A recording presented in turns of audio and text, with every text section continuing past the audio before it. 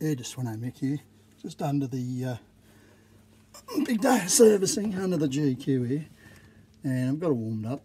It's not too bad. I had her out this morning, and I'm dropping the oil out of the big girl.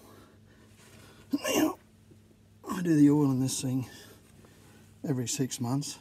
It's more a time thing than a kilometre thing, and so what I'm just doing here, I've got two oil containers, as you will see, draining in, ready to go.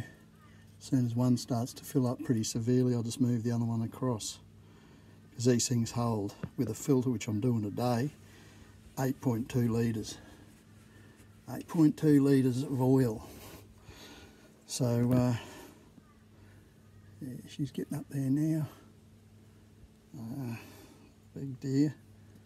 I like big oil capacity. Hang on a second. Let's move that across. Didn't spill too much. Oil changing engines, which I've been doing for a lot of years. Always done most of my own oil changing. With my sedan, I had an AU ute, Falcon ute, and a lot lower to the ground, so look, a couple of times a year I just get it into the mechanics, just get them to drop it.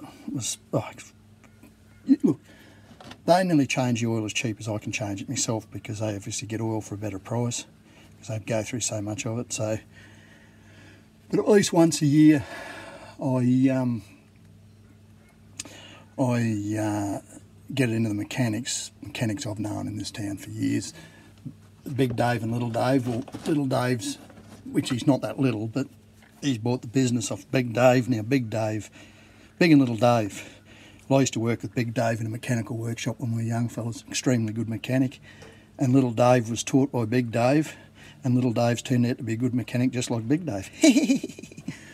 How's that for a bit of comedy? And yeah, no, they're good mechanics, they're good honest mechanics, and I know they're apprentices and that, and they're tradies. And so once a year I get in and they go over it, and I've just had the auto serviced, as you can see, and because these aren't a cheap automatic to rebuild, and this has been rebuilt only about a year prior to me buying this vehicle. That's one of the main reasons why I bought it, because I like automatics.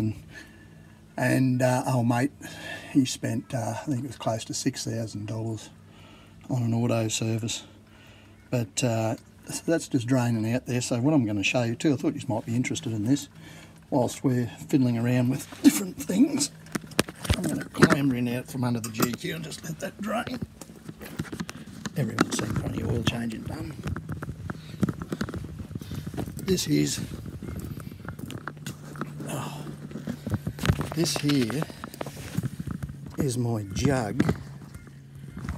Hang on. Let me get this right. I've got to get it right. Let's see. This here, YouTubers, is my jug, off my spare jug, I should say, off my IT490. Now just look at that for a cylinder. You know, there's a Mike Tyson fist there. Not really, but that's been bored by Serco. They do beautiful work. Serco down in Brisbane. I've got MPE suspension here on the sunny coast. They do anything that I want to get, they send away. And so what I done, I thought these aren't becoming any more, they're not making any more of these jugs on these ITs, or barrel, we call them in Australia, jug in the US. So I've got a board, I've got a wheels and a piston to go in it, and all this exhaust port that used to flog out on this one isn't flogged out, it's in good nick. But I've only bored, my original barrel that's on the bike was bored not long after I got it, and I had a mate with his YZ490s,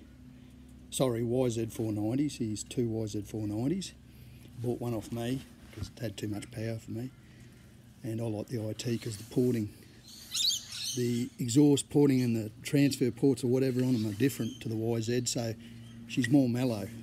Still plenty of grunt. Absolute bag loads, I nearly swore. Bag load of grunt. But this thing here's still even got the clutch cable bracket that goes on there. Things like that. But yeah, I got this out of the US, not cheap by the time I got it here. But most of the ones in Australia are all buggered. They're just all worn out. So I think this is on second oversize now. It had been bored once. So I got it bored by Serco, like I said, they've done a beautiful job on it. And I've got I've got spray on grease all over it. That's all the stuff you can see on it to keep the ball clean. And just thought I'd show you. Thought you might have been a bit excited to look at that. And yeah, so that's going, ready to go in the big girl. I mean, I don't know whenever I'll have to do it. It probably won't be for years, if at all. But I just thought, well, bugger it, I'm going to get a spare one of them while I had a few bucks kicking around. And there she blows.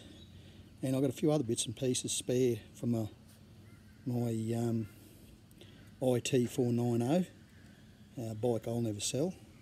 And yeah, so there I just thought, hey Fabiano, I'm not talking to myself here. How you going? I'll switch my video off, hang on. Yeah, I'm just going to switch off. Next door neighbours just pulled up, so I would have a talk to her, Sveno, Mick out.